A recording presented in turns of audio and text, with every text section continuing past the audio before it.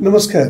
आज हामी कमल विनायक स्थित नेपाल मजदुर किसान पार्टीका संस्थापक नारायण बिजुक्सेजीकै घरमा यो अन्तर्वार्ता गर्दैछौँ र एउटा विशेष परिस्थितिमा आज 12 बुँदे सम्झौताको 18 वर्ष पुरा भएको छ र बृहत शान्ति सम्झौताको 17 वर्ष।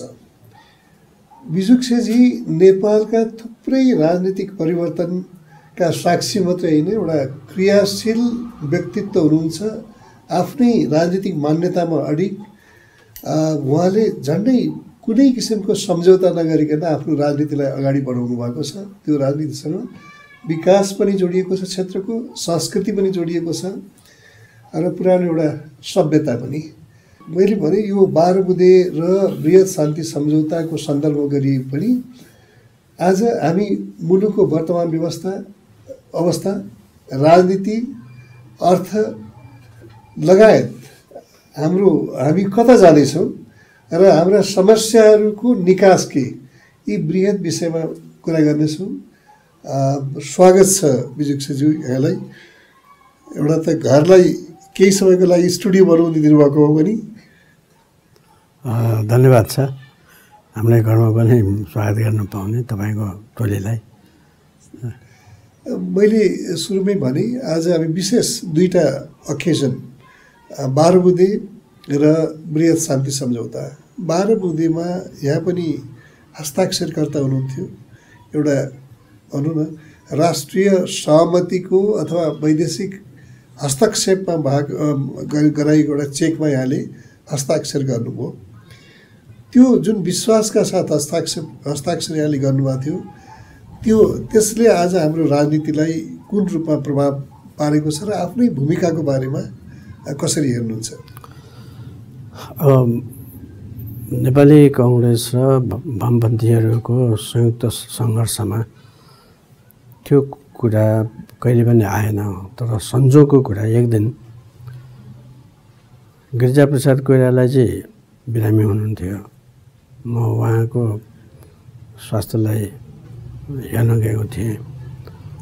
अचानक उहाँको एकजना सचिवजी आएर दिल्लीको फोन भनेर उनले दिएपछि उहाँले मुखको त्यो अक्सिजन राखेको त्यो छेक्नुभयो र ठुलो चोटले कराउनु भयो। तिमी किन यति दिनसम्म त्यहाँ बसेको, के त्यो तिम्रो कन्सेन्सी हो, तुरुन्त फर्कनु, होइन भने त्यहीँ बस्नु भन्ने भयो। अब त्यो टेलिफोन थियो हाम्रो पहिले गृहमन्त्री भइसकेको हाम्रो झापाको नेपाली काङ्ग्रेस सिटौलाजी दिने मान्छेले सिटौलाजीको फोन भनेर दियो। अब त्यसपछि म बिदा भएर यिनीहरूको बिचमा के गडबड छ भन्ने कुरो थाहा पाएपछि म हिँडिहालेँ। म जुम्ला पुगेँ। त्यसको पर्सिपल्ट केही दिनपछि म जुम्लाबाट नेपालगञ्जको एयरपोर्ट पुगेँ। बिच बाटोमै फोन आयो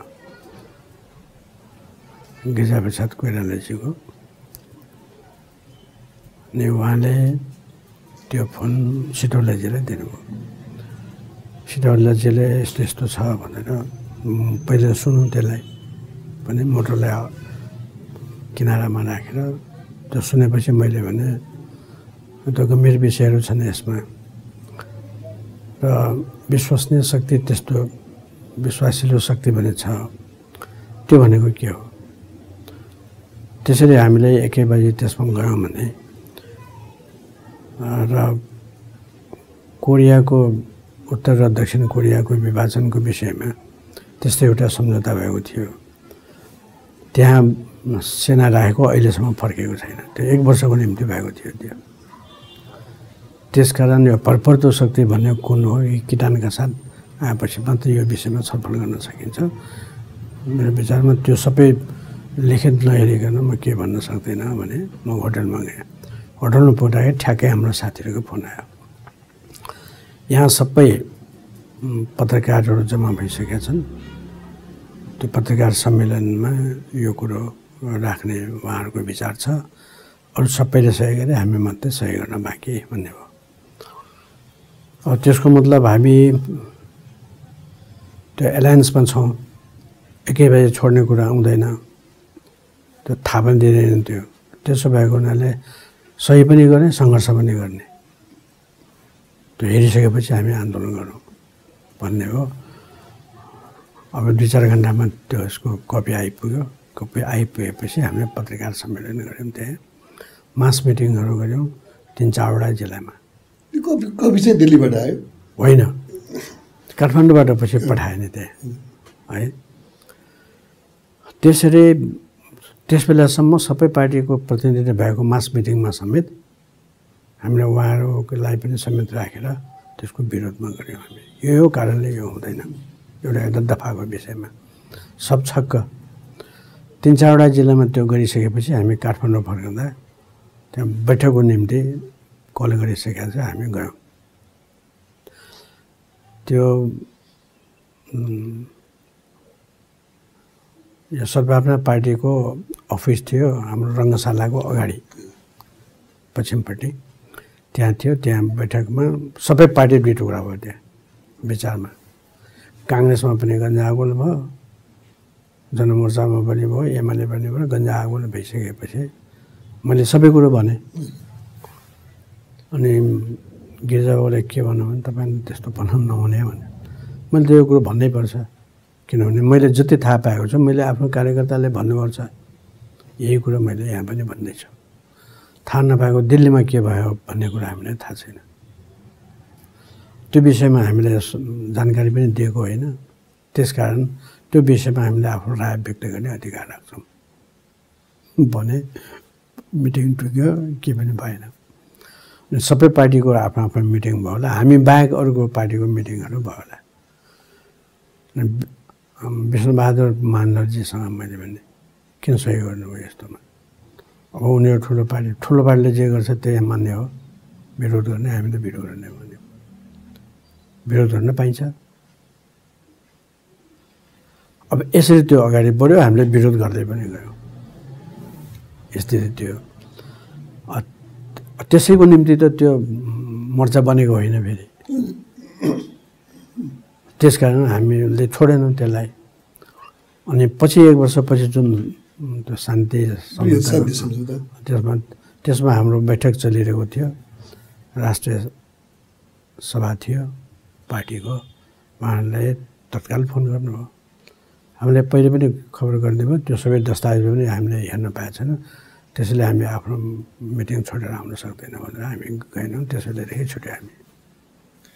यो यस्तो फेरि 12 बुँदेमै आउँदाखेरि त्यसको प्रभावलाई नेपालको आन्तरिक राजनीतिलाई त्यो 12 बुँदेले कसरी प्रभावित गरेको जस्तो लाग्छ अहिले? अब भन्दाखेरि तिनीहरू नेपालीहरूले हामीले नै लेखेको, मैले नै ड्राफ्ट गरेँ भन्नेहरू भए। तर एकजना भारतीय मन्त्री अरब देशमा गएर यो सबै हामीले गरेको भन्ने हो। अब के भन्न बाँकी छ?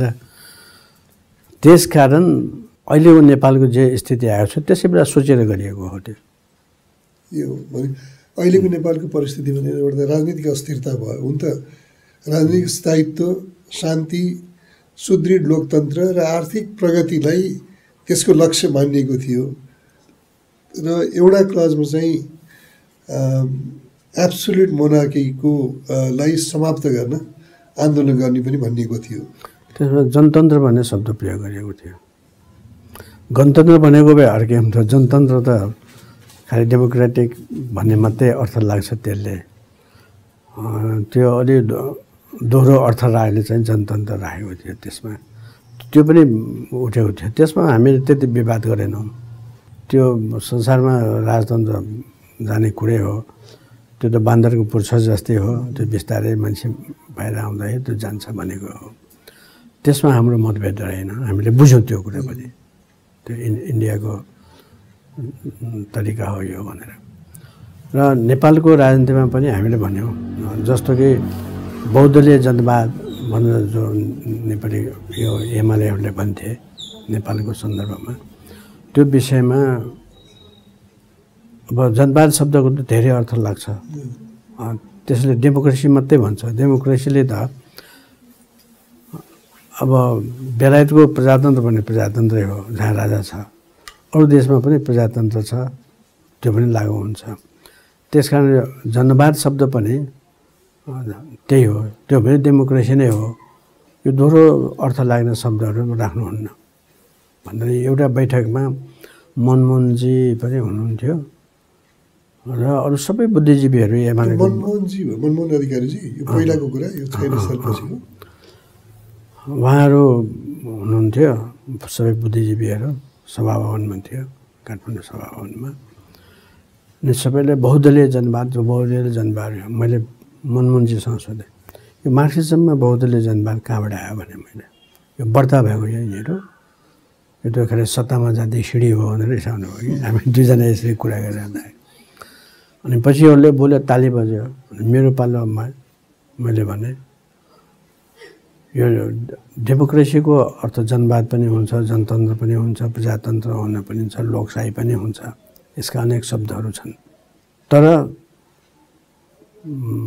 यो बहुदलीय प्रजातन्त्र भनेर नेपालमा त्यो शब्दावली प्रयोग गर्ने पहिलो मान्छे बिपी कोइराला हो है। मल्लिबाटे डेमोक्रेसी भनेर उहाँले नै भन्नुभएको थियो। यो कसैले यो नचिताए हुन्छ, यो भनेको समाजवादी गणतन्त्रतिर जाने भनेर सोच्यो भने त्यो गलत हुन्छ। यो पिपल्स डेमोक्रेसी होइन जस्तो चीनमा र अरू देशमा छ। यो पुँजीवादी व्यवस्थै हो, यसमा कसैले दुविधा मान्नुपर्ने छैन भनेर मैले भने। अनि मनमोहनजीको पालो आयो। अब बुद्धिजीवीहरू पनि कस्तो, अब हामीले धेरै ठुलो काम गऱ्यौँ भनेर बहुदलीय जनवाद ल्यायौँ भन्दा पनि खुबसो ताली बजाउने। अब मनमोहनजीले बहुदलीय जनवाद भनेको सत्तामा जाने सिँढी हो भनेर व्यङ्ग्यात्मक रूपले त्यस्तो भन्दा पनि ताली बजाउने। के भएको होला यो? त्यसकारण कोर्सोबेकै फैल्नुपर्छ भन्ने अर्थमा यो। म भारतमा 10 वर्ष बस्दाखेरि कहिलेकाहीँ त्यहाँको प्रोफेसरहरूले कुराकानी गरेको मैले थाहा पाउँदा त्यहाँ पनि त्यस्तै अब कलेजकै सबै प्रोफेसरहरूको विषयमा पनि त्यस्तो विषयमा राम्रो जानकारी छैन। अब हामी त्यहीको कोर्सबुक पढ्छौँ, फेरि दृष्टिकोण त्यही राख्छौँ। अब कति कुराहरू हिन्दीमा राख्छौँ। अब त्यसो हुँदा हाम्रा नेताहरूमा पनि त्यो जो कमी कमजोरी छ यहाँ छ। त्यो एङ्गल त यहाँ अलिकति मात्रै जस्तो लाग्छ। जति चाहिँ टाढा गयो त्यति चाहिँ टाढा हुन्छ नि। त्यति फरक हुन्छ दृष्टिकोण भनेको। अब त्यसो भएको हुनाले हाम्रो राजनीतिक पार्टीका नेताहरू जति कम्युनिस्ट भन्नेहरू छन् तिनीहरूमा राम्रो स्पष्टता छैन र सबैजसो मध्यमवर्गकै छन्। अब अहिलेसम्म यतिका कम्युनिस्ट भन्ने पार्टीहरू सरकारमा आएपछि महत्त्वपूर्ण कुरा समाजवादको कुरा उहाँ गर्दै हुनुहुन्छ। नेपालको परिस्थिति अनुसार भूमि सुधारको बारेमा कहिले पनि उहाँले शब्द समेत उच्चारण गर्नुहुन्न, पहिलो कुरा। दोस्रो कुरो, नेपालमा भएका उद्योग धन्दाहरू सबै निजीकरण गर्दै भएको पनि। अब मजदुरहरू नभइकन समाजवाद कसको निम्ति? म अहिले त्यही कुरामा आउन चाहन्थेँ। मैले धेरैचोटि यहाँबाट लिएर पनि गएको छु, म पढ्छु पनि, त्यही पनि मजदुर पत्रिका छ। तर मुलुक अलमोस्ट मजदुरविहीन र त्यसले उत्पादनमा पारेको असर, अर्थतन्त्रमा पारेको असरको प्रभाव हामीले सायद एउटा वर्गका मान्छेहरूले फेस गर्न सकेका छैनन् होला। तर यो परिस्थितिलाई कसरी सम्बोधन गर्ने त? आज हामी त्यो परिस्थितिमा छौँ। अब साँच्चै भन्ने हो भने यो समाजवादतिर लागु भएको होइन, यो वास्तवमा पुँजीवादलाई बलियो बनाउँदै जाने हो। यसकारण अब त्यो त अलिकति सोच्ने मान्छेहरूले त बाहिर पनि भनिसक्यो। एकचोटि मनमोहनजी पेरिस जानुभएको रहेछ, त्यहाँ त्यसबेला चा भन्ने राजदूत हुनुहुन्थ्यो। अनि उहाँले मसँग सोध्नु भएको थियो, तपाईँ भेट्ने कि? अनि पहिले पनि यस्तो हुन्थ्यो कि मनमोहनजी आउनुभएको थियो, यस्तो यस्तो भयो भने सबै कम्युनिस्टलाई बोलाइदिनु भएछ उहाँले। अनि मनमोहनजीको सँगको कुरा भएपछि उनीहरूले त बुझे। अब उनीहरूले त्यसमा तपाईँ पार्टीको नाम किन चेन्ज गर्नुहुन्न? डेमोक्रेटिक त्यस्तै कुनै एउटा पार्टीको नाम त राख्नु भएको हुन्छ। भनेपछि उहाँले प्रष्ट भाषामा भन्नु यदि हामीले कम्युनिस्ट नामको ठाउँमा अरू डेमोक्रेटिक यस्तो पार्टी राख्यो भने हामीलाई मत आउँदैन चुनावमा भनेपछि उनीहरू पेट मिटिमिची हाँसे यसले त्यहाँका नेताहरूले के बुझ्यो भने यिनीहरूले जनतालाई छलछाम गर्दैछ भन्ने कुरो त बुझिहाल्यो नि अब कतिजनालाई त्यो लुकाएर राख्ने यो त धोकै भयो बुझ्नेले त बुझ्यो अब हाम्रो प्राध्यापक साथीहरूलाई के भन्ने हामीले हेर्नुहोस् त नेताले जे बोल्यो त्यो ठिक हुन्छ सोच्नु पर्दैन तर अहिले माओवादीभित्र पनि त्यो सोच र कता त्यतातिरको यात्रामा जाँदैछन् भन्ने आइरहेको छ खास गरेर प्रचण्ड इन्डिया र अमेरिका जाँदाखेरि त्यो विषयलाई पनि उनीहरूले उठाएको थियो भनिन्छ मलाई लाग्छ उनीहरूले नाउँ फेरि सुखै छैन कम्युनिस्ट भएसम्म त्यो नाउँ भएसम्म पश्चिमले त्यति विश्वासै गर्दैन उनीहरू कम्युनिस्ट होइन यसमा कुनै शङ्कै छैन त्यो माओवादीहरू एमालेहरू सबै 48 सालमै मैले सदन भनेको थिएँ यिनीहरू भाइ काङ्ग्रेस भने एमाले भनेको भनेर यो माओवादी भन्ने छैन जस्तैको उदाहरणको निम्ति 1947 तिरै जापान विरोधी लडाइँ सिधेपछि नै केही माओ त्से-तुङका मित्रहरूले अब हामीले पनि माओवादी राख्नुपर्ने हो कि भनेर भन्दाखेरि होइन म मार्क्सवादी लेनिनवादी हुँ मेरो कुनै बात छैन भन्ने भयो 1949 को पेकिङ पुग्यो त्यसबेला पनि बुद्धिजीवीहरूले मित्रहरूले भन्दाखेरि त्यसबेला पनि उहाँले मान्नु भएन अनि 2-4 वर्षपछि त त्यो चारैतिर यो आवाज आइरहेको छ यसबारे क्लियर गर्नुपर्छ भनेर उनीहरूको केन्द्र समितिले नै भनेको छ कि हामीले यसलाई माओवाद भन्ने होइन मार्क्सवाद र लेनिनवादलाई चिनको परिस्थितिमा चिनको धरतीमा प्रयोग गर्दाको व्यावहारिक अनुभवलाई माओ त्से-तुङ ठट भन्ने हो अब इजम भन्दाखेरि युनिभर्सल ट्रुथको रूपमा जान्छ जहाँ पनि लागू हुन्छ त्यो अब चिनको विशेष परिस्थितिमा लागू भएको कुरा हामी कहाँ लागू नहुन सक्छ त्यो बातको रूपमा आउँदैन भन्दा पनि तिनीहरूले किन बात राख्यो भने मैले सोधेँ मलाई के थाहा भयो भने अमेरिकाको एकजना मान्छेले एउटा आफ्नो थेसिसमा लेखिदियो उसले कि जे सोच्यो लेखिदियो एउटा युनिभर्सिटीले त्यो सबैमा त्यही गहिराई हुनुपर्छ भने त छैन अब त्यसलाई नकल गरेर यिनीहरूले बनाइदियो अब त्यो त भारतका सरकारी मान्छेले त थाहा पाइहाल्छ नै यिनीहरूले साँचो अर्थमा त्यो भनिरहेको होइन थाहा छ गर्न दियो अब एक्सप्लोइट गर्ने कसरी इन्डियाले प्रयोग गर्यो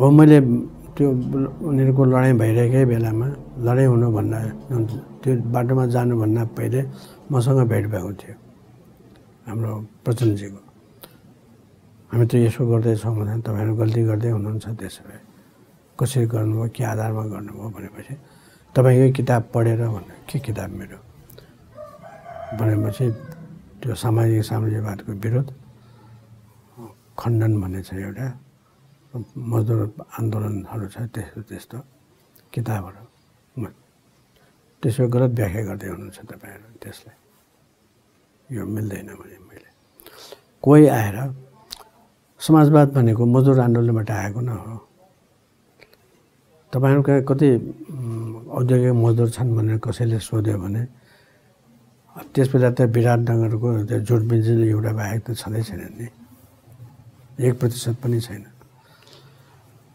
चिनमा उनीहरूको सङ्घर्ष भइरहँदा 24तिर 42 करोड जति उनीहरूको जनसङ्ख्या थियो त्यसबेला उनीहरूसँग 50 लाख जति मुस्किलले होला मजदुर त्यो ठुल्ठुलो उद्योग धन्दाको त्यसैले उनीहरूले यो क्रान्ति किसान क्रान्तिको नाम दियो तिनीहरूले हेर्नुहोस् है अब जसको निम्ति हामीले काम गर्नुपर्छ मजदुरहरूको निम्ति मजदुरै छैन भने हामीले कसको निम्ति काम गर्ने होला त्यसका लागि भूमि सुधारलाई अगाडि बढाउनुपर्छ भन्नुको अर्थ के भने बहुमत जनता त किसानै छन् नि त्यहाँबाट सुरु गर्नुपर्ने हो यसै धेरै भ्रमहरू छन् तर एउटा यहाँले भन्नुभयो एउटा भ्रमहरू छन् तर भ्रमकै आधारमा उभिएको बुझाइ र त्यसले विस्तार गरेको सङ्गठन भनौँ र त्यसले जुटाएको बाहिरी समर्थनका कारण पनि त्यति मुख्य भूमिका खेले नेपालको त्यो विषयमा पनि छलफल भयो उहाँहरूसँग पछि त्यो काम गरिसकेपछि तपाईँहरू फस्नुभयो। यदि भारतले भने जस्तो तपाईँहरू बस्नुहुन्न गर्नुहुन्न भने तपाईँहरूको ज्यान गयो, फरकै पर्दैन। चेन अफ कमान्ड दिल्लीमा हुन्छ, या त तपाईँहरू जानुहुन्छ, या अब भारतले भने जस्तो तपाईँ गर्नुहुन्छ देश त जान्छ। दुइटामा एउटा रोज्नुहोस् तपाईँहरू पनि। अब त अमेरिका आएर भने त कुरो एउटै हो। अब उनीहरूले अब धेरै सम्भावना नाउँ फेर्नुपर्ने हुन्छ। यदि साँच्चै भारतले माओवादीहरूलाई माया गरेको हो भने आफ्नै नक्सलाइटहरूलाई किन माया गर्दैन त, होइन? बरु के हुन सक्थ्यो भने माओवादीहरूले मद्दत गर्छ है भारतले भन्ने कुरो देखाएर उनीहरूलाई शिथिल पार्ने, हात हतियार छोड्न दिने चलाकी पो हो कि जालसाजी पो हो कि भन्ने कुरो त्यहाँ हुन्थ्यो। तर संजोगले त्यो कहिले पनि भएन। नागभूषण पटनायकको विषयमा पनि अरू विषयमा पनि तिनीहरूले कोसिस गरेर हेऱ्यो, कतिले त्यो गर्न सकेन। त नक्सलाइटहरूले आफ्नो बाटोलाई नेपालीहरूसँग चाहिँ मेल गर्न दिएन। उनीहरूले अफिसियल स्टेटमेन्टमै भारतको आन्तरिक सुरक्षामा सबभन्दा ठुलो खतरा त्यहाँका नक्सलाइट्स माओवादीबाट आउँछ भनिराखेको बेलामा उनीहरू नेपालका माओवादीसँग किसिमले सहकार्य गर्दै थिए।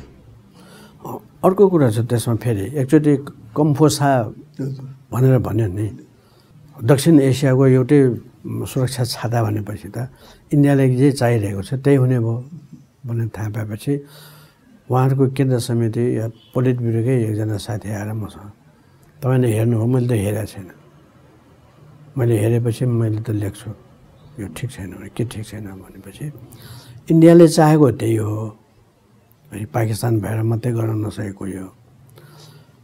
र एउटै सुरक्षा छाता भनेपछि अब कमान्डर इन चिफ, भारतको कमान्डर इन चिफ नेता हुने भयो, अरू सबै सहायक हुने भयो, त्यही गइहाल्यो नि। त्यसपछि त्यति भनेपछि पुग्छ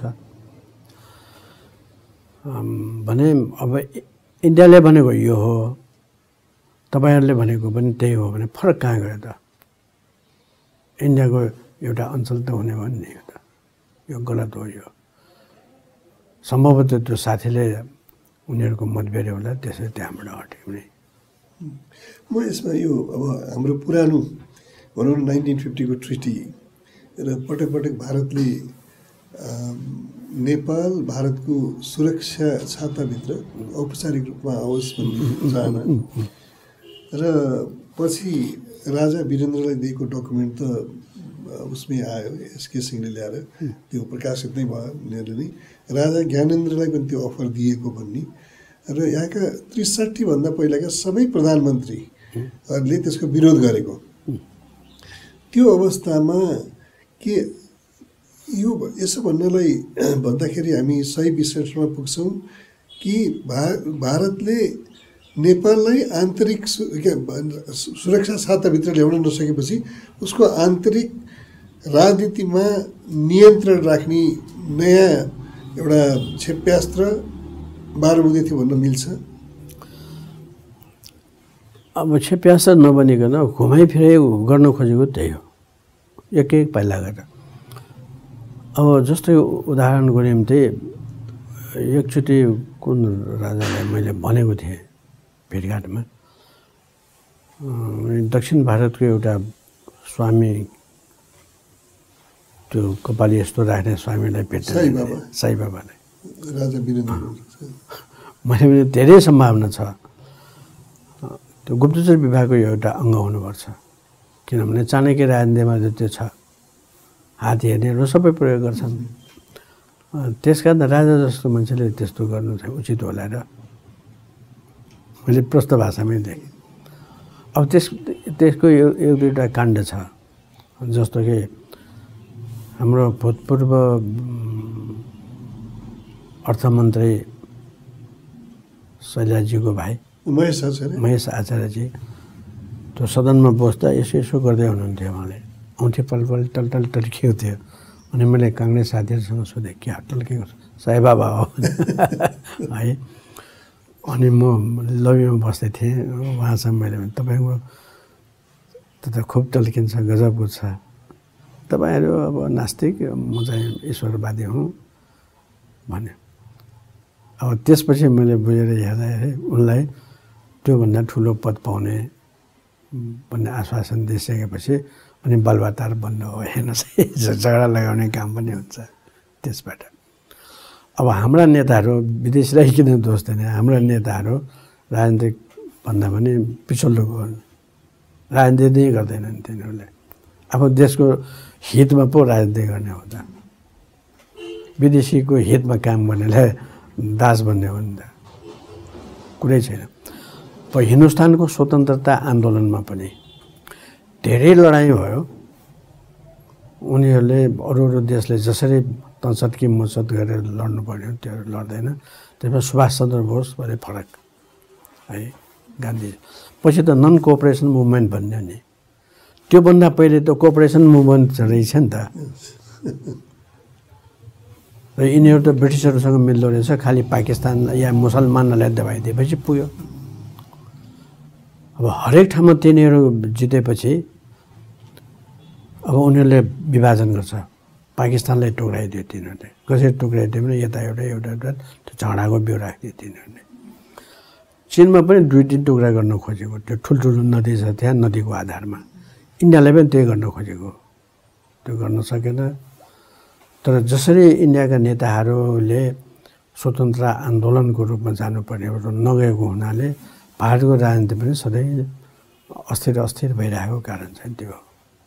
अघि पनि यहाँले भन्नुभयो, जब प्रचण्ड पहिलोचोटि जानुभन्दा अगाडि यहाँले किसिमको चेतावनी दिनुभयो र 63 को परिवर्तन दिनुभयो। त्यसको केन्द्रमा देखिने व्यक्तित्व पनि भए पनि भारतले पनि मध्यस्थता गर्यो।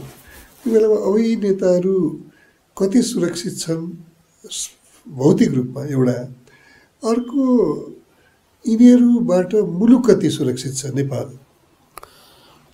यिनीहरू कुनै पनि बेलामा भारतको विरोधीहरूले गर्यो भने या भारतलाई अप्ठ्यारो भयो भने उनीहरूलाई प्रयोग गर्छन्। प्रयोग मैले पहिले भने जस्तै यिनीहरू बाँकी रहँदैन। यो नमारे पनि यिनीहरूको सरकार रहँदैन, अरूबाट काम लिन्छ। पालै यो मन्त्रीमण्डल हेरफेर गर्ने कुरा कसैले मानेन भने अर्को मन्त्रीमण्डलले हस्ताक्षर गर्छ। अहिले त हाम्रो कहिले न्यायाधीश बनाइदियो, न्यायाधीशलाई नै प्रधानमन्त्री बनाएर काम लिइदियो। यसरी एक पाइला गरेर त्यो सबै आइरहेको छ। अब त्यो मलाई लाग्छ यो त ब्रिटिसहरूले भारतलाई गर्यो, भारतले हामीलाई गर्दैछ, त्यही शैली मैले बुझेको चाहिँ त्यही हो। यो सँगै म बृहत शान्ति सम्झौतामा पनि आउन चाहन्छु। अहिले सङ्क्रमणकालीन न्यायमा केही पनि भइरहेको छैन। पीडितहरूले चाहे त्यो बेलाको राज्यतर्फबाट होस् अथवा विद्रोही तर्फबाट होस्, भएका जुन अपराधहरू छन् त्यसमा न्याय पाएको छैन, पीडितहरूले न्याय पाएको छैन। र बृहत शान्ति सम्झौताले चाहिँ हामी न्याय दिन्छौँ एउटा निश्चित टाइममा भयो, त्यो टाइम त धेरैचोटि गइसक्यो। अब यसको यो बृहत शान्ति सम्झौतासँग राजनीतिक एजेन्डाहरू, राजनीतिक परिवर्तन पनि जोडिएका छन्। यसलाई कसरी हेर्ने, के बृहत शान्ति सम्झौता कार्यान्वयन हुन सक्छ? अब त्यसमा त क्यामेरा आफै राखेर मान्छेलाई गोली हानेर मार्छ भने,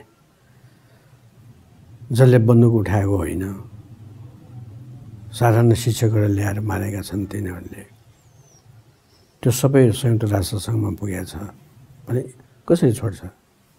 छोड्न मिल्दैन। त्यसै ठुल्ठुलो शक्तिले मात्रै त्यसलाई छोड्न सक्छ। केही युरोपीय पूर्व कम्युनिस्ट नेताहरूलाई त जान सजाय नै दियो, मिलोसेभिचहरूलाई त। अब यिनीहरूलाई पनि त्यसको सम्भावना धेरै छ। इमान्दारीपूर्वक अरू देशले त्यसमा हेऱ्यो भने, तर अमेरिकाको साथ नपाइकन त्यो रोक्दैन भन्ने कुरा यिनीहरूलाई थाहा भएको हुनाले अमेरिका र इन्डिया मिलेर यो स्थिति नेपालमा ल्याएको हो। नेपाललाई किन त्यसो गर्नु पर्यो त? नेपाल एउटा यस्तो देशमा छ कि अब चिनको प्रभाव नेपालमा पर्ने अनि नेपालबाट फेरि खुला सीमा भएको हुँदा इन्डियामा त्यो प्रभाव परेपछि त देशको एउटा सबभन्दा ठुल्ठुलो जनसङ्ख्या भएको दुईवटा देशमा त्यो एउटै विचार आयो भने संसारमा त्यो त्यसै पनि जाने भयो। त्यो पनि फेरि भारत पनि आर्थिक रूपले उठ्दो देश हो त्यो। त्यसका नेपाल पनि उनीहरू एकदम सशङ्कित भएको हुनाले यो 70-80 लाख नेपाली युवाहरूलाई विदेश पठाउनु पनि त्यही हो। 2-4 लाख मान्छे मात्रै सिपाही भयो भनेदेखि त क्रान्तिमा सफलता हासिल गर्ने ठाउँ ठाउँको इतिहासलाई थाहा हुन्छ भने भारत पनि गरिब देश भएको हुनाले त्यो त एकदम अगाडि बढ्न सक्ने र भएको हुनाले नै यिनीहरूलाई बाहिर पठाएको। यो सबै विदेशीहरूले गराएको, यो यिनीहरूको बुद्धि होइन। हामीले जुन दिन हाम्रो अर्थमन्त्रीले बजेटमा हरेक निर्वाचन क्षेत्रबाट 200 जना विदेशमा काम गर्न पठाउने भनेपछि तत्कालै हामीले विरोध गरेको थियो। ठ्याक्कै उहाँले भाषण सिधेपछि नै त्यो बेलाको अर्थमन्त्री डाक्टर महत दाजु चाहिँ दाजु र त्यसबेला पत्रकारहरूसँग पनि हामीले भनेको थियौँ यो एकदम गलत, यसले देशलाई अति क्षति पुर्याउँछ, गलतै हो, यो विदेशबाट सञ्चालित गर्नुपर्छ भनेर। किनभने त्यो गल्ती थियो। अब न हामीसँग कृषि उत्पादन छ, अरू उत्पादन त एक एक गरेर सबै दिइदियो, सबै इन्डिया लग्यो, खतम। त्यसकारण यिनीहरूले कुनै राजनीतिक चेत पनि राखेनन्। अब उल्टो काम गर्यो। हाम्रो यहाँको नेताहरूले बरु काङ्ग्रेसले बाहिरको सल्लाह भए पनि त्यो ठिकै गर्यो उनीहरूको हिसाबले। कम्युनिस्टहरूले त न कम्युनिस्ट बने न यिनीहरू पुँजीपति बने, के पनि छैन, त निम्न पुँजीपतिबाट गयो। तर यहाँले भन्नुभयो काङ्ग्रेसले हरेक क्षेत्रबाट यसरी पठायो। हामीले त्यो के उद्योगहरू जुन स्थापित उद्योगहरू थियो त्यो बेच्नु, त्यसको पृष्ठभूमि तयार गर्नलाई त्यो सबै एक एक गरेर नेपालमै उद्योग धन्दाको विकास भयो भने इन्डियाले त मार्केट पाउँदैन नि त। यो त मोनोपोली क्यापिटल भनिन्थ्यो। त्यसकारण कतिले त्यो मोनोपोली क्यापिटलको बारेमा कतिले राम्रोसँग सायद हाम्रो विश्वविद्यालयमा पढाउँदैन होला त्यो मोनोपोली क्यापिटलको बारेमा। पुँजीपतिहरूको मात्रै विरोध गर्छन् नेमो किपाले भन्छ। नेमो किपाले पुँजीपति 1-2 जनाको नाम लिएर विरोध गरे होइन। सरकारको ऐन कानुन बनाउने नै पुँजीपति वर्गको आधारमा बनाउँछन् तिनीहरूले। त्यो नीति त्यसरी गर्छन्। अब कुनै देशलाई समर्थन गर्नु पर्यो भने अब जस्तो कि दोस्रो विश्वयुद्ध हुनुभन्दा पहिले इटालीलाई र जर्मनीलाई खुबसित मद्दत गर्यो। त्यहाँको पुँजीपति वर्गले पनि गर्यो, सरकारले पनि गर्यो त्यो। किनभने त्यसको उद्योग धन्दाको विकास गरेपछि बेच्ने कहाँ त? छिमेकी देशहरूमा बेच्ने सबभन्दा नजिक त्यही हो। त्यसको निम्ति ती छिमेकी देशहरूमा तिनीहरूको प्रो गभर्मेन्ट आउनु पऱ्यो नि त। अनि यिनीहरूले पैसाले अनेकले खर्च गर्छन्, त्यहाँको पुँजीपति वर्ग हातमा लिन्छन्, जो बहुमतमा आउँछ उनीहरूको सामान दिइदिन्छ। बिस्तारै त्यसरी अगाडि बढ्छ त्यो मोनोपोली क्यापिटलमा। एकजना पुँजीपति फलाना पुँजीपतिको निम्ति बनेको होइन, त्यहाँको अर्थतन्त्रै त्यस्तो हुन्छ। नेपालमा पनि त्यही हो। एबिसी कुनै एउटा नाउँको पुँजीपतिसँग हाम्रो झगडा होइन कि। बृहत शान्ति सम्झौता अथवा भनौँ न जब द्वन्द्व हुन्छ त्यसको निराकरणमा द्वन्द्वका विविध पक्षहरूलाई सामेल गरिन्छ। नेपालमा माओवादीहरूले जब सशस्त्र विद्रोह गरे त्यसमा उनीहरू के भने हामी नेपालमा गणतन्त्र ल्याउन चाहन्छौँ पनि भने। तर त्यो बृहत शान्ति सम्झौतामा मोनार्कीलाई अथवा त्योसँग जोडिएका फोर्सहरू परम्परावादी शक्तिहरूलाई नराख्दाखेरि के नराख्ने उद्देश्य हो। नराख्ने उद्देश्य के नराख्दाखेरि अहिले जो पार्टीहरू आएछ उनीहरूप्रति लोयल हुन्छ भन्ने कुरो त होइन नि। पहिले त्यो सेनालाई पढाएको के थियो भने विद्रोह कहिले किन हुन्छ भन्नेमा उनीहरूको कापी हेरेपछि थाहा हुन्छ कि विदेशी विचारहरू पढ्यो भने यसरी हुन्छ भनेको छ। हेर्नुहोस् है। अब यसकारण अब त्यो फोर्सलाई खतम गरेर नयाँ फोर्स ल्याउनु खोजेको हो। वास्तवमा त्यो अर्को कुरो जो हत्याराहरू छन् तिनीहरूलाई केही गरेन भने त भोलि अरूलाई पनि त्यही अरू ग्रुपले पनि त्यही गर्ने सम्भावना छ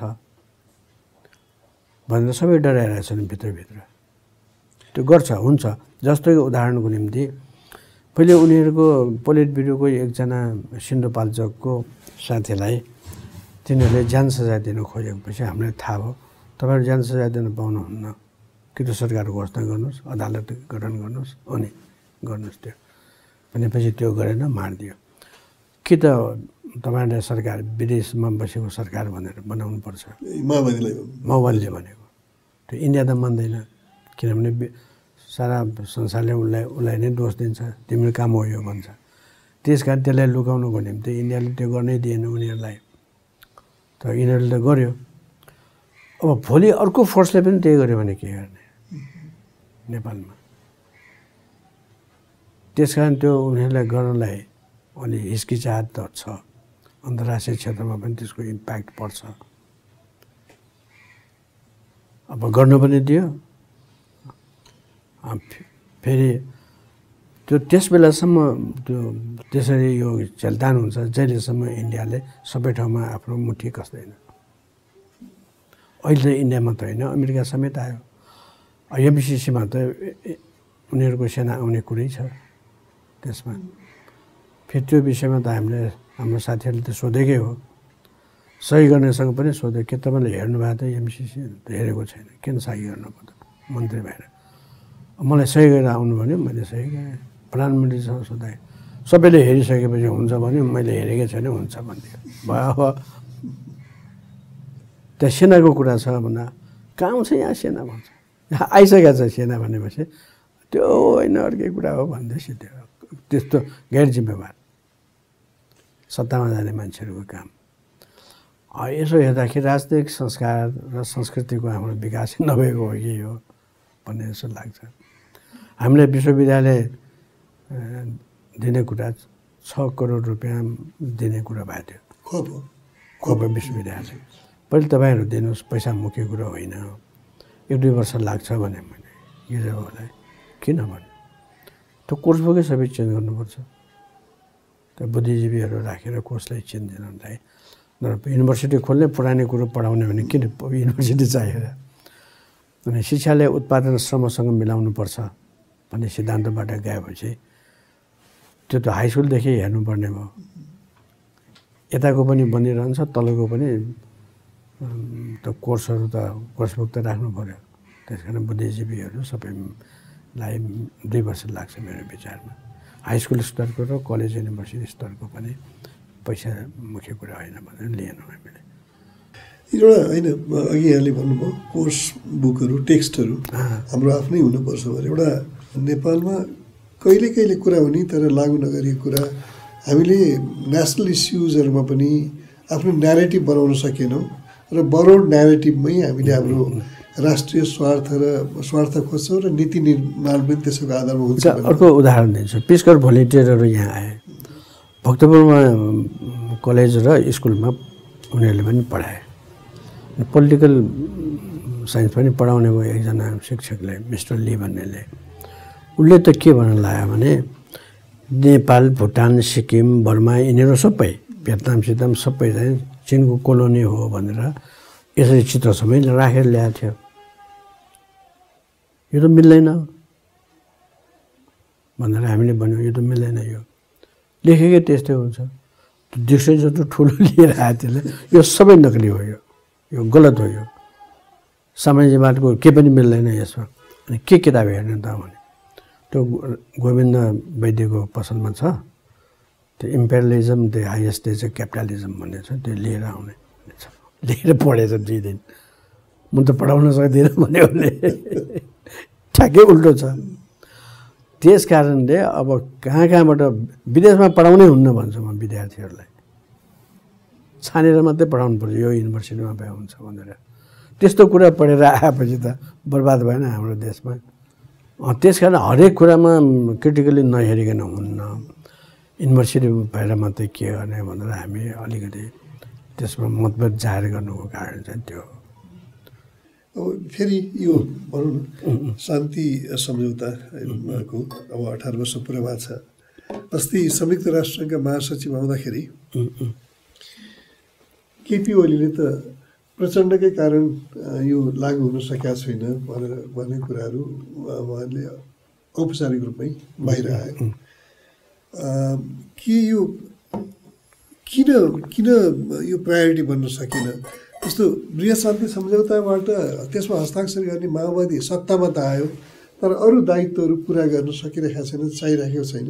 किनभने उसको बहुमत छैन भनौँ न एक प्रकारले बाहिर हेर्दाखेरि। त्यसैले नेपाली कङ्ग्रेस पनि मान्दैन, उसको बहुमत पनि छैन। त्यसको अर्थ सम्भवतः इन्डिया पनि चाहिँदैन, अमेरिका पनि चाहँदैन होला, अथवा त्यही अवस्थामा उनीहरूसँग नयाँ प्रगाढ सम्बन्ध बनाएर नयाँ बार्गेनिङ पोइन्ट हुन्छ त्यो। भनेपछि हाम्रो आउने दिनमा हाम्रो राष्ट्रिय स्वायत्तता र स्वतन्त्रता अरू खुम्चिने। विदेशको यसरी सहयोग लिएर जोसँग हाम्रो यस्तो मतभेद छ त्योसँग लिएर त्यो काम गर्नु नै गलत थियो र उनीहरूले त्यसको निम्ति वैचारिक बल जसले दियो तिनीहरू नै गलत थियो। त्यो अमेरिकनहरू हो, त्यहाँको नक्कली कम्युनिस्ट पार्टीबाट। अहिलेको परिस्थितिमा भनौँ न जुन राजनीतिक व्यवस्था हामी कहाँ छ अहिले, संविधान पनि आएको छ, त्यो संविधानमा कयौँ कुराहरू अपूर्णता छ भनौँ न। जस्तो केन्द्र र प्रदेशहरूकै अन्तर सम्बन्धका समस्याहरूलाई सम्बोधन गर्नुपर्ने हामीसँग पर्याप्त कानुन छैन, विल छैन भन्ने एउटा छ। अब अर्को कानुन व्यवस्थालाई हेर्ने मसिनरी प्रान्तहरूसँग छैन, त्यो त्यहाँबाट पनि भनौँ ती तहबाट पनि पलकपलक आइरहेको छ। र अर्को भ्रष्टाचारको बारेमा यहाँ जवाबदेहिता पनि नभएको, भ्रष्टाचारको छुट सबैले पाएको छन्, त्यसका कयौँ उदाहरणहरू आएका छन् पनि, र अहिलेसम्म कुनै ठुलो व्यक्तिलाई सजाय भएको छैन। यसले जनतामा स्वाभाविक हो एउटा वितृष्णाको स्थिति हुँदैन, तर यसले राजनीतिक व्यवस्थालाई कुन रूपमा प्रभावित गर्न सक्छ? अब यो नेपालीहरूले चाहेको चाहिँ समाजवाद हो, गरिब मुलुक भएको हुनाले, र कम्युनिस्टहरूको अब हिन्दुस्तानमा सबै ठाउँमा प्रभाव नभयो भने केही ठाउँमा त प्रभाव जरुरी हिन्दुस्तानमा छ कम्युनिस्टहरूको, त्यहाँ पनि अहिले खतम गरिदियो। र अब नेपालमा त्योभन्दा मतलब नेपालीहरूले मार्क्सिजम पढेको हिन्दीमा हो। हेर्नुहोस् है, माउजेडुङ ठट पनि हिन्दीमै, दिल्लीको प्रकाशन, त्यसको सबभन्दा त्यसको प्रेमचन्दको छोरोको अनुवाद हो त्यो। आलोक होइन, त्यस्तो हो। मैले पनि हिन्दीमै चिनमै पढेको, मैले हिन्दीमा फेरि त्यहाँको पुस्तकालयमा थियो। अझ मन लाग्यो त्यहाँ हिन्दीमा देखेपछि 1960 होइन। अब हाम्रो नेताहरू सबै इन्डियाबाट ट्रेन, पुष्पलालजीहरूले त्यो सबै पढेको बङ्गाली भाषामा, त्यस कारण हाम्रो नेपाली नेताहरू सबैलाई बङ्गाली भाषा आउँछ। जनरली सबै कलकत्तामा बस्नु भएको हुनाले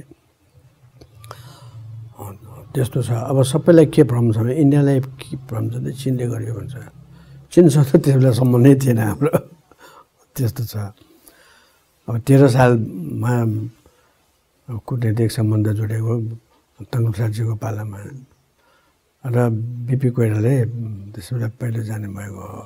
अरू अब त्यो इन्डियालाई पहिलेदेखि अङ्ग्रेजहरूले हावा फैलाइदिएको हो, त्यसरी शत्रु जस्तो बनाइदिएको हो। कहीँ पनि मिल्न दिँदैन अमेरिका साम्राज्यबाट। अरू जनता मिल्यो भने त उनीहरू सिद्धिन्छ, त्यस कारण मिल्नै दिँदैन। अब नेहरूजीहरूको पनि त्यही गल्ती। फेरि हामीकै आउँदाखेरि अहिले उसमा हामीले के यो व्यवस्थालाई रिभ्यू गर्ने बेला आएको हो के तरिका वे आउट के दुईवटा कुरालाई, एउटा करप्सनमाथि खुला मतलब राजनीतिक नेतृत्वको उदासीनता उनीहरूमाथि लागेको, यो सबैले देखेको बुझेको कुरा हो। अब अहिले महेश बस्नेतको र दुर्गा प्रसाईको भिडन्त हुँदैछ त्यस्तो सम्भावना बारे अड्कलबाजी भइरहेको छ। अब एउटाले म व्यवस्थाको विरोधमा छु, म पीडितहरूको पक्षमा ब्याङ्क फाइनेन्सियल इन्स्टिट्युसन्सहरूको शोषण को विरोधमा लड्दैछु भनेर भनिरहेको छ। अर्कोले प्रतिकारको नाममा लडिरहेको छ। त्यो अवस्थामा हामी कहाँ छौँ र हामीले गर्नुपर्ने के हो? अब त्यो विषय प्रश्न छ। अब एमालेलाई डर छ कि झापातिर उसको पकड कमजोर होला भन्ने उसलाई डर छ, त्यो ब्याङ्क स्याङ्कको कुरा भन्दा पनि। अर्को उसले चाहेको ऊ पनि ब्याङ्कसँग ऋण लिइरहेको, त्यसकारण अरू सानसाना उद्योग धन्दावालाहरूलाई पनि ल्याएर आन्दोलनको रूपमा आफ्नो निम्ति उसले गर्यो। त्यो गलत कुरा हो है। अब किसानहरू मजदुरहरू जसले ऋण लिएर दुःख पाएका छन्, जस्तो तराईको आयो नि केही महिना अगाडिसम्म है, त्यो चक्रे ब्याज लियो भनेर होइन, हाम्रो त चक्रे ब्याज भन्छ त्यसलाई। अब तिनीहरूको विषयमा मिटर ब्याज भनिदियो अर्को भाषामा। तिनीहरूको त सबै पहिलेको कानुनले नै जान्छ। यो सबै कर्मचारीहरूलाई जेल पठाउनु पर्ने, किनभने यो भूमि सुधार ऐनमा भनिएको छ सामाभन्दा ब्याज बढ्ता गयो भने त्यो मिना हुन्छ ठ्याक्कै है। अब त्यस बेला 19 सालमा म वडाध्यक्ष थिएँ। घर घरमा गएर हामीले हेरेको, कति लियो साहुहरूले त काम पनि लिने थियो तिनीहरूबाट, अनि पैसा पनि लिने। 100 रुपियाँको 200, 300, 500 कति पुग्यो, त्यो सबै लिने भनेपछि त्यो कानुन देखाएर अब तपाईँले पैसा तिर्दैन भने। त्यसैले मसँग यहाँको धनी मान्छेहरू साराका सारा विरोध हुनुको कारणै थियो। अहिले एमाले सेमाले सबै तिनीहरू नै हुन्। पहिलेका सामन्तहरू सबै एमालेहरू यिनीहरू नै हुन्। त्यसकारण त्यो त लागु छँदैछ नि, त्यो त सब झुट बोलिरहेको यिनीहरूले। त्यो कुरो हामीले अब बोलेको पनि थियो, प्रेमजीले सदनमा पनि बोलेको। अब सदनमा आउने हाम्रा संसद सदस्यहरू त गलत। यसमा एउटा ठुलो जालसाजीमा हामी नेपाल परेको छ। त्यो जालसाजी भनेको के हो? युवाहरूले ल्याउनुपर्छ। युवाहरूलाई थाहै छैन कुरा। यस्ता मान्छेहरू पनि संसदमा पुगेका छन्। किन संसदमा आउनुभयो तपाईँ भने? खोइ जब भन्यो आएँ भन्छ, के पनि थाहै नपाएको। कसको हितमा जान्छ त? तिनीहरूलाई नै मन्त्री बनाउँछ, तिनीहरूले सही गरेर आउँछ। हाम्रो पुराना कर्मचारीहरूले प्रष्ट भाषामा भन्छन् इन्डियासँगको सम्बन्धमा, गल्ती पहिले हाम्रो थियो, किनभने हामीलाई के पनि थाहा छैन, बाटोघाटो पनि थाहा थिएन, हामीसँग म्यान पावरै थिएन, जानकार। अहिले त हामीसँग म्यान पावर पनि छ, बाटोघाटो पनि बनिसक्यो। पहिले कुन नदी कहाँ भने पनि थाहा छैन नेपाली कर्मचारीहरूलाई।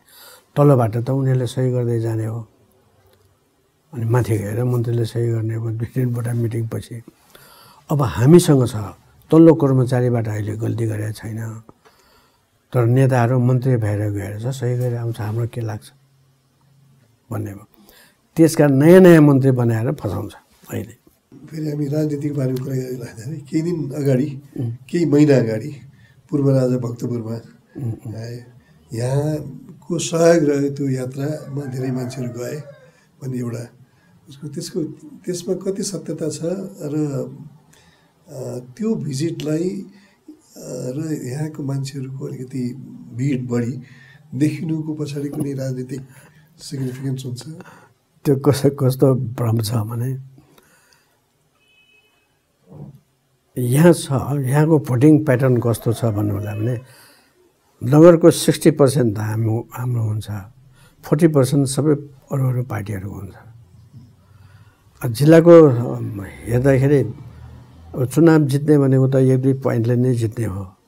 त्यसमा अलग अलग उनीहरू अलग अलग भयो भनेदेखि त हामी जित्छौँ, उनीहरू मिलेपछि हामी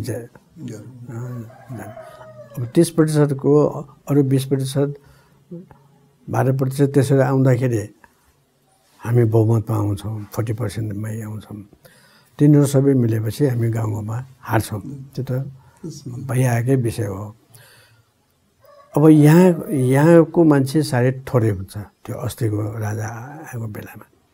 अब गाउँबाट सबै मान्छे आउँछ, आउने को राप्रपा आउने हो, पुराना राप्रपाहरू पञ्चहरू एमाले गएका काङ्ग्रेसहरू पनि आउने हो।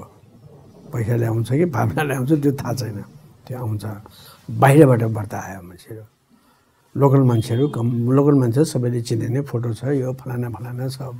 पुरानो जो राप्रपाहरू थिए तिनीहरू नै थिए। म त्यस बेला झापामा थिएँ, झापामा विराटनगरमा आएँ। अनि त्यहाँ पत्रकारहरू आएर थिए, तपाईँ यहाँ भाग्नुभयो भन्ने छ। राजा आएर म किन भाग्ने, त्यो तपाईँहरू गलत छ, राजालाई आउनु दिनु हुने थिएन भनेर। म को हुँ त्यस भन्यो, म के सिडी हो, म के अर्थमन्त्री गृहमन्त्री को हुँ म, त्यस्तो कुरा गर्नुहुन्छ। अब पूर्व राजाले भन्छ तपाईँ पहिला सोचाउनुहोस्, पूर्व राजा भन्नुहोस् है भने। नागरिक भइसकेपछि हरेक नागरिकलाई चलफिरको अधिकार त छ। मैले कसरी लिएँ, म त प्रजातन्त्रमा विश्वास गर्ने मान्छेले त्यस्तो भन्न पाउँछु म।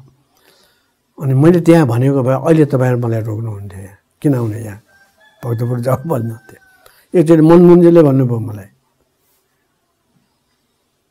यो पुरा प्रजातन्त्र आइ नसक्दै हाम्रो अर्गनाइजेसन सानो छ, गएर हेरेँ। पटेल मोहनजीसँग भेटेँ, अनि कमल कोइरालाजीले लानुभएको थियो। अनि एमएम एकचोटि भेट्नुहोस् न भन्यो मनमोहनजीका। यहाँ आएर सङ्गठन किन गर्नु पऱ्यो भनेर उहाँले मुख अँध्यारो पार्नुभयो कि। मैले त बुझेँ। अनि मैले आफ्नो साथीहरूसँग सोधेँ यहाँको स्थिति के छ मनमोहनजीहरूको। एउटा वार्ड जित्ने भयो, अरूसँग मिलेपछि 2टा वार्ड छ, अरू कहीँ पनि आउँदैन भन्ने भयो। अनि म त्यहाँबाट अन्त्य गरेँ। हेर्नुहोस् त्यो सेन्टिमेन्ट छ कि माओवादी र केही जातीय सङ्गठनहरूले जातीय सङ्घीयताको पनि कुरा गरे, त्यसलाई कसरी अहिले यो विभाजन गरेको छ नि, यो विभाजन अहिले तपाईँले अघि सङ्घीयताको कुरा गर्नुभयो। जसरी क्षेत्रीय बहुमत जित्छ त्यसरी काटेको छ नि ठाउँ ठाउँबाट। त्यसैले त्यो पूर्वमा त झगडै त्यही हो नि। यो जनसङ्ख्या कहाँको बढ्ता छ स्वाटै, यदि त्यसलाई यो भौगोलिक आधारमा काटेको भए त्यसो नहुने। जसको जहाँ बहुलता छ त्यो धर्म भाषालाई छुट गर्नुपर्छ, भाषाको साहित्यलाई विकास गर्न दिनुपर्छ र एकाडेमी बनाउन दिनुपर्छ। विभिन्न भाषाभाषी छन् यहाँ, त्यो मान्ने भएन कि। अब फेरि अर्को कुरो कसरी मान्छेले सोचिरहेछन् भने अहिले धेरै पार्टीहरू छन्, पार्टीहरूको मुख्य मान्छे त नेतृत्वमा त क्षेत्रीय बाहुन नै छन्। त्यसैले यसलाई त कसैले के भन्छ भने आर्य खस्तानासाई हो, यो मुसोलिनी जस्तै हो। यो संविधान निर्माण गर्दाखेरि कुनै त्यस्तो सार्थक बहसहरू यो विषयहरूमा त भएन नि होइन। म पूर्ण संरचना समितिको सभापति, म यो अहिलेका पार्टीका नेताहरू कोही पनि त्यहाँ आएन, त्यो कमिटीमै आएन। र 1-2जनाले जस्तो कि मानन्दर भन्ने एकजना पहिले उपाध्यक्ष हुनुहुन्थ्यो यो योजना आयोगको, उहाँले के गरिदिनु भयो, मान्छे एमालेको उहाँले नक्सा पेस गर्नुभयो माओवादीको जस्तै। अनि मैले भने तपाईँ त एमाले पार्टी छोड्या हो भने छैन भने, यो त कसरी हुन्छ, यो त एमालेकै नक्सा हो, माओवादीकै नक्सा हो, तपाईँले त्यो पार्टी नछोडेसम्म यसलाई कसरी एक्सेप्ट गर्ने, प्रश्न गरेँ भने के भन्ने मैले भने, तपाईँ सोच्नुहोस् फिर्ता लिनुहोस् अहिले भने। त्यसपछि नेपाली कङ्ग्रेसको गोपालमान सिंहले अर्कै नक्सा ल्याइदिए, गोपालमान श्रेष्ठको।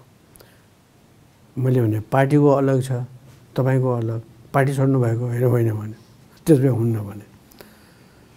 अनि फेरि एमालेको यो लुम्बिनी अञ्चलको मुख्यमन्त्री हुनुहुन्थ्यो नि शङ्कर पोखरेलजी, उहाँले पनि दिनुभयो। अनि यो तपाईँको पार्टीको हो कि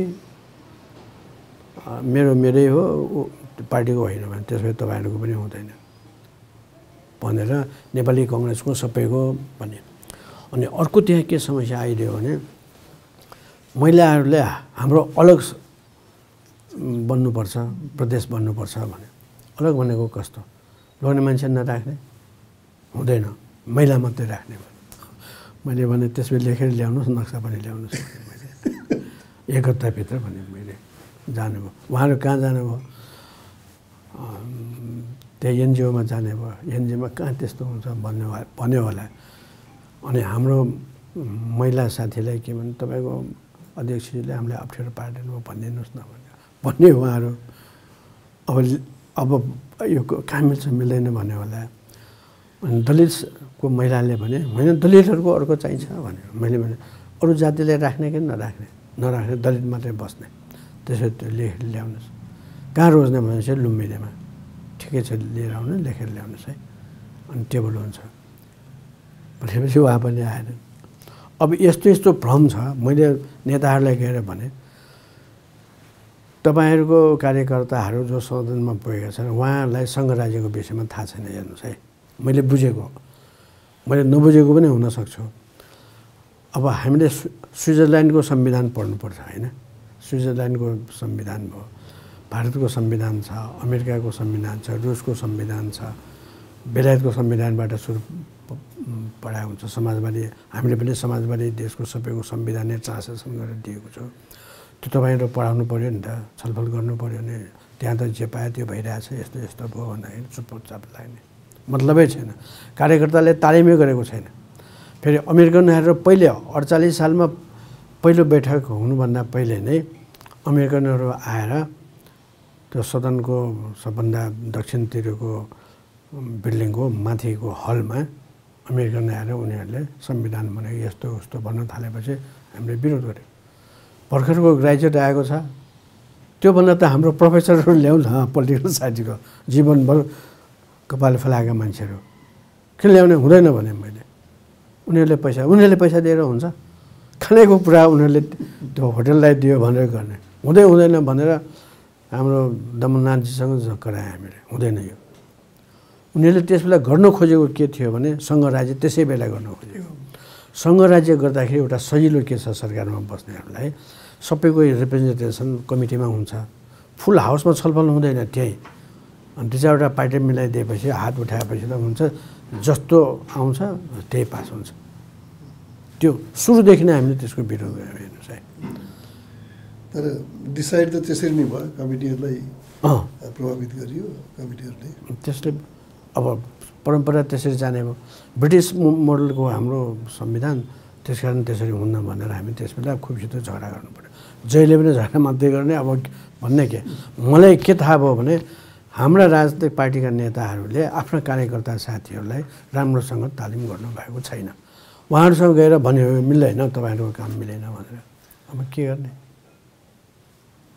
देशलाई अप्ठ्यारो छ अब मन्त्रीहरूलाई पनि मन्त्रीज्यू तपाईँ त बधाई छ अब शिक्षा मन्त्री भन्नुभयो के गर्नुभयो पद्धति शिक्षा पद्धति चेन्ज गर्नुहुन्छ कि तपाईँले यो बन्दोबस्त चेन्ज गर्नु के गर्नुहुन्छ खोइ थाहै छैन मलाई मन्त्री बनाइदियो भन्छ किन मन्त्री बन्नुभयो त हाम्रो पार्टीलाई भाग आयो तिमी जाऊ भने आए अब 2-3 महिनापछि बदनाम भयो के गर्नुभयो मन्त्रीजी तपाईँले भनेपछि अब मलाई थाहै भएन अब तुरन्त अब कमिटीहरूको अध्यक्ष बनाउनु पर्ने मान्छेको नाम दिनुहोस् भन्यो अब मलाई 2-3 जनाको मैले दिएँ अरू ठुल्ठुलो कमिटीमा आफ्नो मान्छे राखिदियो अब त्यसमा त लाखौँ करोडौँको हिसाब हुने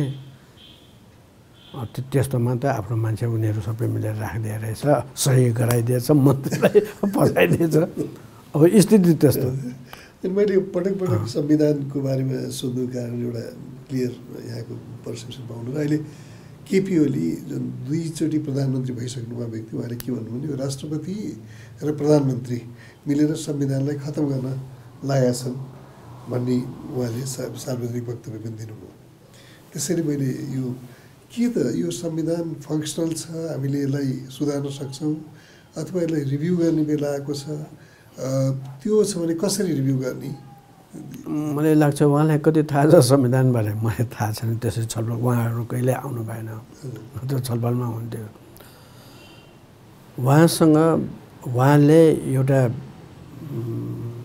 प्रदेशमा गएर भाषण दिनुभएको छ ओलीजीले प्रधानमन्त्री भएर संसारको कुन तल्लो सदनमा गएर भाषण दिएको मलाई देखाइदिनुहोस् त। जानुभएको छ है त्यो कुरा। त्यसकारण उहाँलाई संविधानको बारेमा थाहै छैन, सङ्घीय संविधानबारे। मैले बाहिर बोले तर उत्तर आएन।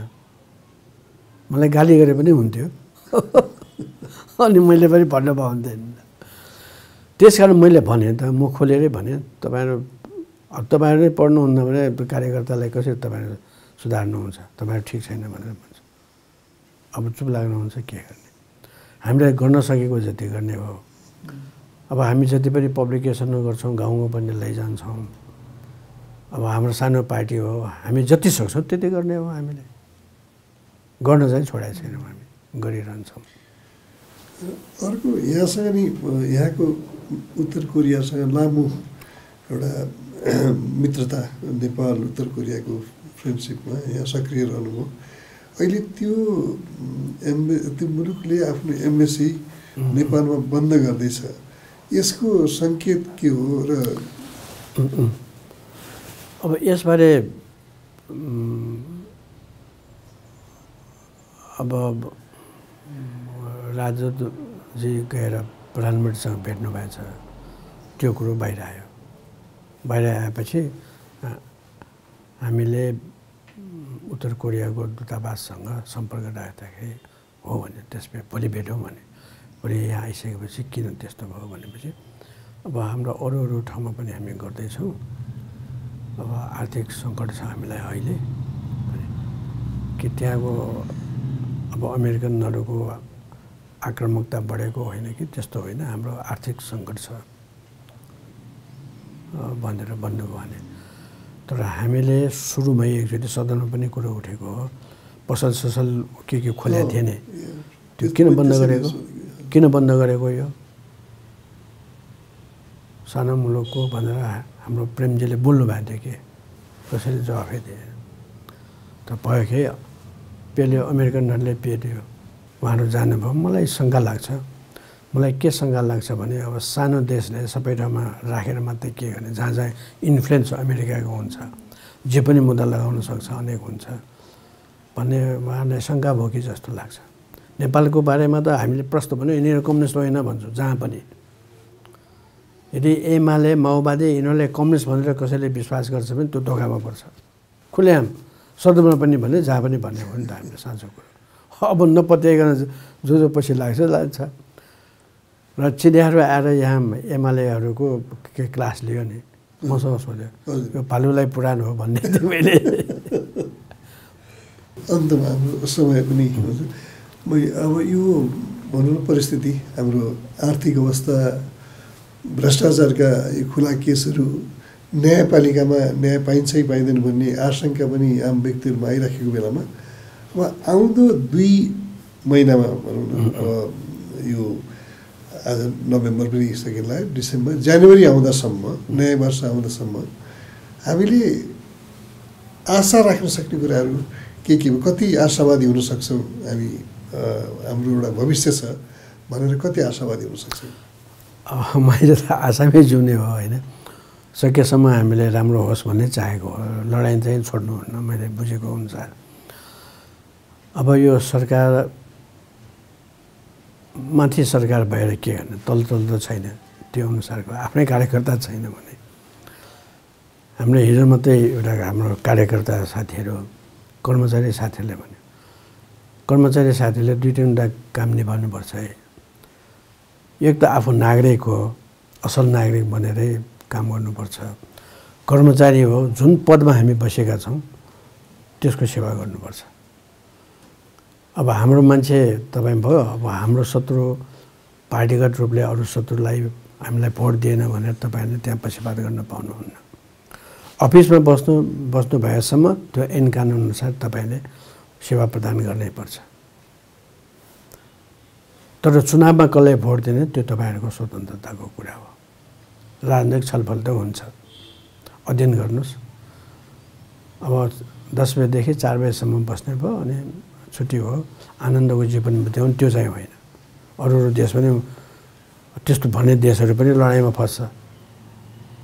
तयार भएर बस्यो, सचेत भएर बस्यो भनेको धेरै दुःख हुँदैन। यो त संसारमा जहाँ पनि भएको भन्ने हुन्छ होइन। तपाईँहरूले व्यवस्था गर्नुभयो भने पस्ताउनुहुन्छ। त्यस कारण 2-3 कर्तव्यसँग हामी सचेत रहनुपर्छ भनेर हामीले हिजो पनि भन्यौँ। कर्मचारीहरू हुन्, कोही त यो फलाना पार्टीको को काम गर्ने त्यो भन्न पाइँदैन। राजनीतिक रूपले तपाईँ नगराउनुहोस्, त्यहाँ तपाईँ कर्मचारी जुन अफिसमा हो त्यो अनुसार काम गर्नुहोस्। होइन भने तपाईँ कर्तव्य पुरा गरेको ठहर्दैन कर्मचारीको रूपमा। र मत दिने बेलामा पैसा खाएर मत दिनु, त्यही त भन्छु। हस्, धेरै धेरै धन्यवाद यत्रो समयको लागि, विचारको लागि।